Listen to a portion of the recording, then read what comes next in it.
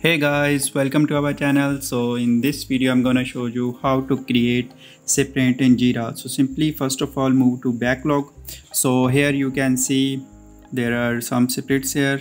Now here you can see create sprint option on the right side, and you can also see there is issue option here. So simply what you need to do, just you have to you can edit the sprint here.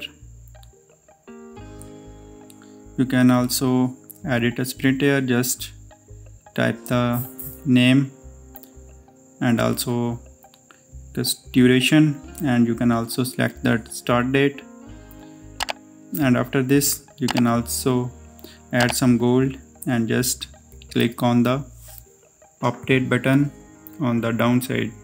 So in this way you can easily create a sprint in Jira.